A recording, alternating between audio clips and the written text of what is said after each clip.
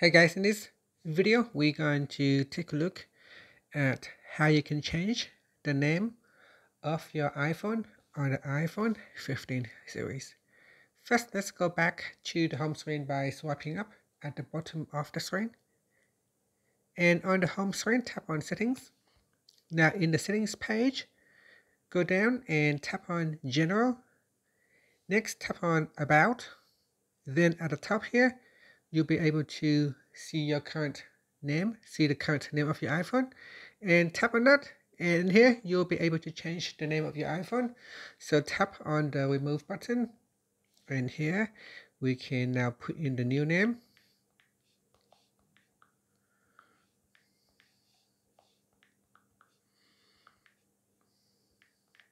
So go ahead and put in a new name for your device and then tap on done.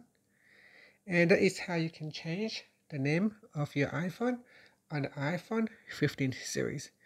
And that's it. Thank you for watching this video. Please like and subscribe to my channel for more videos.